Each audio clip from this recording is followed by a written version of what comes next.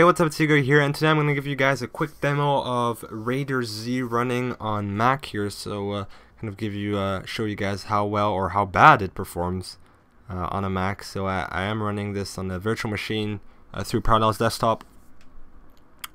And if you do not know what RaiderZ is yet, it's the latest MMORPG from Perfect World that is currently in closed beta, but will soon be released. I think in less than a month.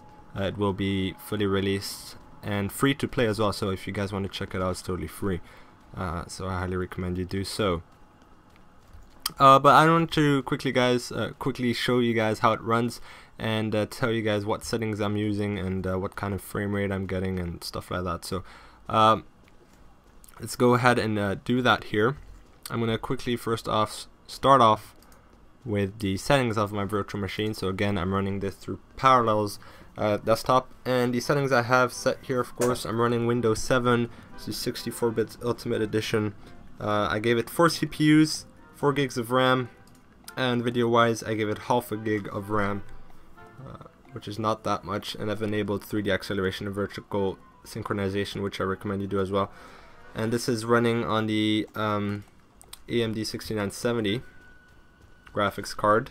It's 1 gig of RAM, and it's the mobile version of the graphics card, so it doesn't run as well as the full version, of course. Now, going to the actual settings of the game, not the virtual machine, the video settings here, I've set everything rather low, simply because I prefer having higher frame rate and not as good of graphics, but some people might disagree on that. I don't really mind the graphics in MMORPGs that much if they're not too good, as long as the gameplay is rather good.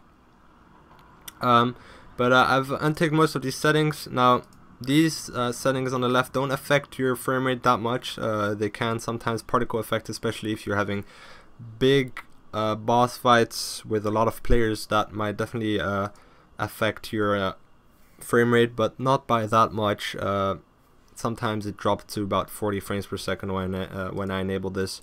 When I'm actually with this option disabled, I usually have about 50 frames per second, so that's pretty good. On the right side, these options do affect your frame rate a bit more. Texture resolution, I like to keep it low. It doesn't really affect your frame rate that much, this option right here. I like to keep it on low simply because in my opinion it's better for your hard drive. It doesn't need to load as much textures on your RAM pretty much. So I've set that to low. Light source effect quality, you can put that on. It lowers your frame rate slightly.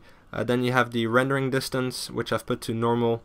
Playing it on smallest or narrow is quite annoying, so I recommend at least normal or wide.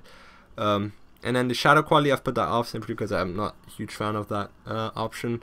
The shadows don't look that bad in certain areas, but in other areas it makes the area very, very dark and annoying to play with. As you can see, this tree, the shadows are pretty big, and this is not the perfect example to show you guys why I don't exactly like this option, but there's certain areas where it can be really quite bothering, these big shadows, because they make the area much darker than it really is. So I've decided to left that off. I'm not sure if they'll ever change the shadows, but I don't think they're great in this game.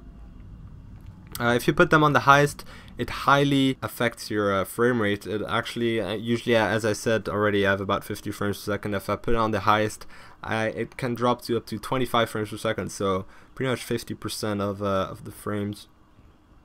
Then the other options here are other things, such as the video recording option, which is a feature that's built right into the game, which is pretty handy. And the minimum performance, that's if you really want to run it with the lowest specifications possible. So that will put all the lowest settings. So that's pretty much for the settings in the game. At the moment, with the settings that I showed you guys, I'm getting around 50 frames per second. Now it can drop up to 35 when you're in areas with a lot of people fighting big bosses or a lot of monsters at the same time. It definitely can affect the frame rate.